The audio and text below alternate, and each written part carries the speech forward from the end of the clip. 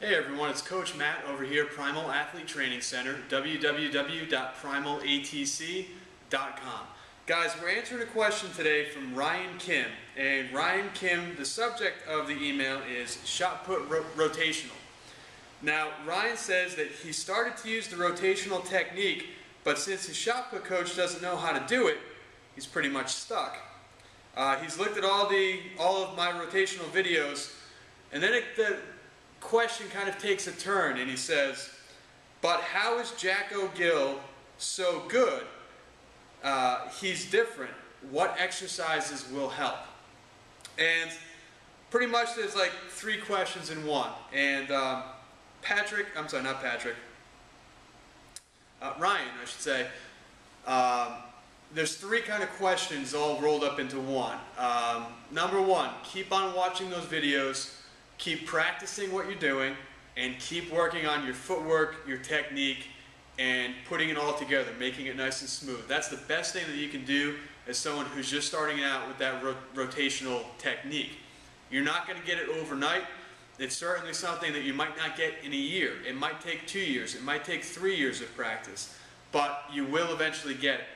Now, as far as training tips and things like that, right now, you just have to work the technique. Don't get too involved with any of that crazy stuff, all the drills and everything that you see online. Just work on the technique. Make it feel right for you and make it feel good for you. That kind of leads into the third part of your question, which is Jacko Gill. Now, when you take a look at him, okay, he is what I would consider to be a total package for a thrower. Having never really seen him in real life, only seeing videos and reading articles and things like that, Jacko seems pretty tall. He's very athletic. He's very lean. He's fast. His technique is great. He's got great technique and it works well for him. And that's something that I've said here plenty of times before, but it's something that's worth saying again, is that everyone's technique is going to be a little bit different. None of the best throwers out there have what I would consider textbook form or textbook technique. You know, you look at some of the top throwers in the U.S., you look at Chris Cantwell, you look at Reese Hoffa, you look at Adam Nelson, Dan Taylor, some of these other guys, their technique is all different. Their technique has all been created to fit their abilities and vice versa. Their abilities have kind of formulated what they're able to do in the circle. And it's not going to look that way if you try to do it. If you try to throw like Christian Cantwell, you're probably not going to throw like Christian Cantwell. If you try to throw like Adam Nelson, you probably won't be as flexible or as athletic to get in that power position that that guy gets into, where he's basically just torqued himself, twisted himself back all the way. The same way, Reese Hoffa, the way that he starts out of the back of the circle, if you try to do that, you might lose your balance and you might end up falling or might end up throwing out the rest of your throw. Jacko Gill is no different. Is Jacko textbook technique? I wouldn't say so. I mean, his technique is extremely good. His technique is very, very solid. But more importantly, his technique works for him. He's a great thrower. Throws the heck out of the ball. Really explosive, really powerful. He has the best of everything. He's strong where he needs to be strong. He's fast where he needs to be fast. His technique is great and it works well for him. He's explosive, he's got great balance, and he knows how to compete. He's a great athlete. And that's something to take into account when you look at a guy like that. When you look at any of the top throwers in the world, when you watch them, they are all good athletes.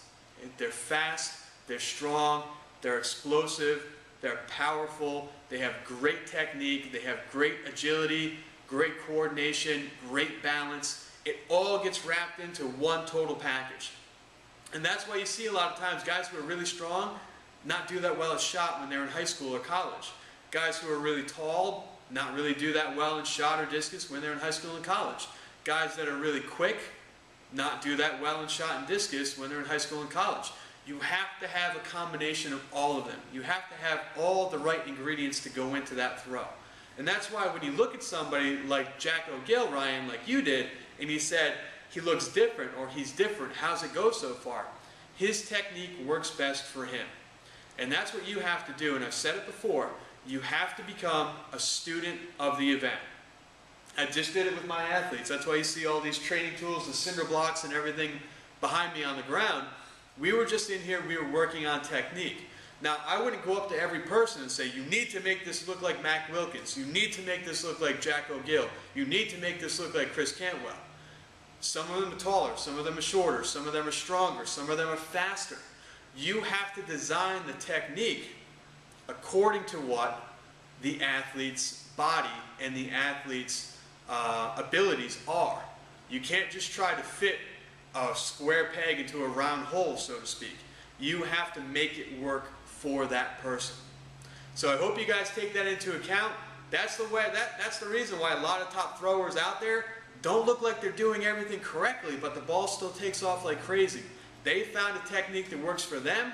They've stuck with it over the years. They've mastered their own technique. They're students of their event, and they're making it happen on the world scene. If you guys want to do that, you have to do the same thing. Make it happen on the world scene. All right, guys. Thanks so much for sending in the questions. Now, I got to tell you, track and field season here in the U.S., here in the Northeast, is just about 7.5 weeks away. I took a look at the calendar today. They're starting the week before Thanksgiving. So not the Monday before, actually the Monday before that. So they're starting a whole 10, 11 days before Thanksgiving this year. So the season's coming up quick. If you haven't been out there practicing, if you haven't been in the weight room lifting, if you haven't been concentrating, now's the time to start. Make sure you check out all the videos that we have here online. Make sure you sign up for the newsletter on primalatc.com. That way you'll be the first line that I let know about any new products, about any new videos, or anything else that's going on here at Primal to help you become a better thrower. Thanks.